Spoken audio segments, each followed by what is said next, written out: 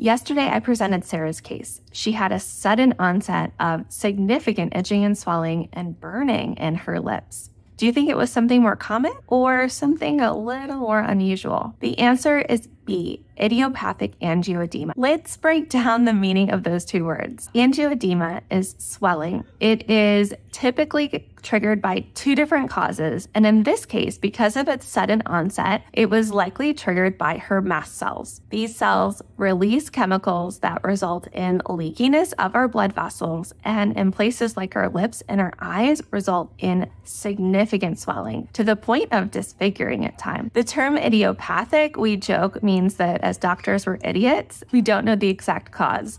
But the truth of the matter is these mast cells can be triggered by lots of different things. And more often than not, it's actually not an allergic trigger. The great news is that Sarah is doing really well. We were able to get her symptoms under control with some long-acting, less sedating antihistamine medications.